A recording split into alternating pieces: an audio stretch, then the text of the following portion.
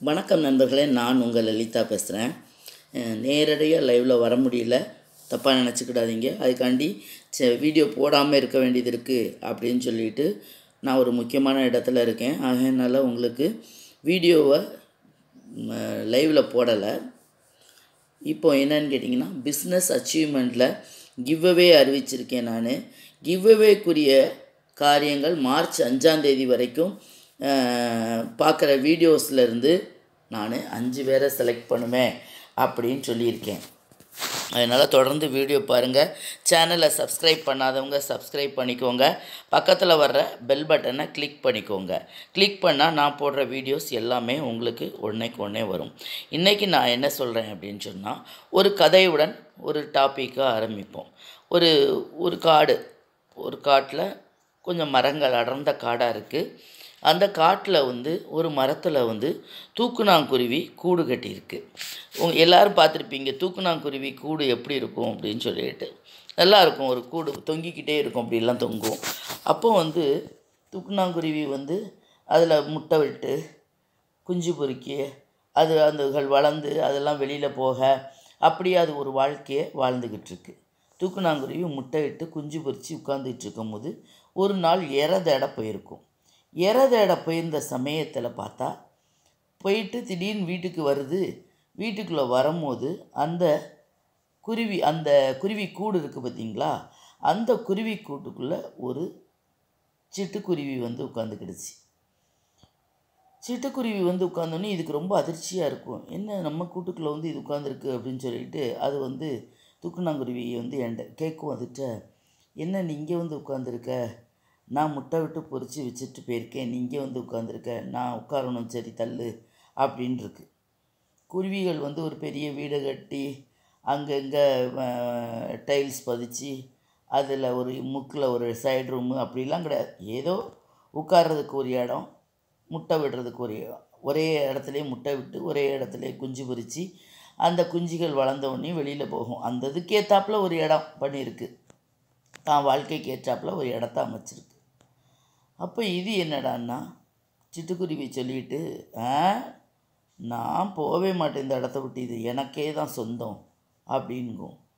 அப்போ இதுக்கு ரொம்ப மனசு கஷ்டமாக போயிடும். தூக்குநாங்குருவிக்கு என்ன இப்படி பண்ணுது அப்படின்னு சொல்லிட்டு ரொம்ப கெஞ்சி கெஞ்சி கெஞ்சி கெஞ்சி கேட்டு பார்க்கும்.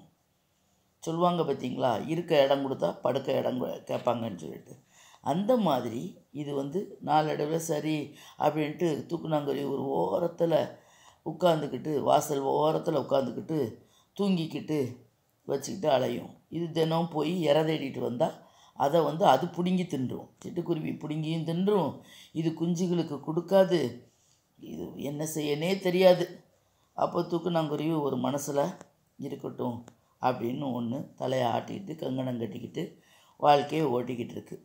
முட்டையெல்லாம் குஞ்சு பொறிச்சு குஞ்சுகள்லாம் பறக்க பழகிட்டு, இந்த சிட்டுக்குருவி எங்கேயுமே போகாமல் அங்கேயே உட்கார்ந்த இடத்துலையே உட்காந்து தின்னுக்கிட்டு இவங்களுக்கு இடம் கொடுக்காதபடிக்கு அராஜகம் பண்ணிக்கிட்டு இருக்கும்.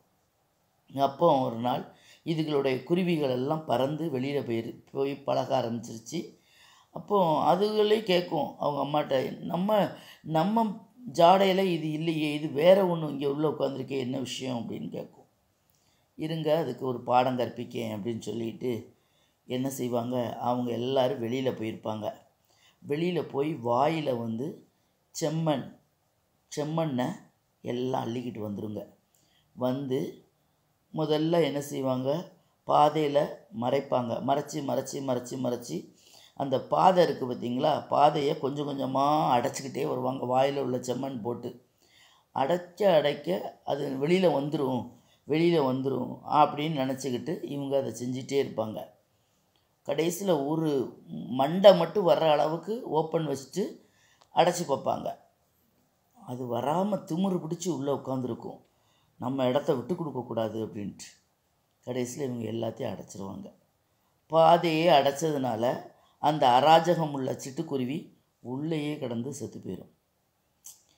இதுலேருந்து என்ன அப்படின்னு கேட்டிங்கன்னா, வாழ்க்கையில் ஒரு நல்ல தன்மையுள்ள வாழ்க்கையை நம்ம வாழணும். நம்மகிட்ட அராஜகமான குணங்கள் இருக்கக்கூடாது. நீங்கள் நிறைய பேர் பார்த்துருப்பீங்க, உதவி செஞ்சுருப்பாங்க, வட்டிக்கு கொடுத்துருப்பாங்க, பணம் கைமாற்று கொடுத்துருப்பாங்க.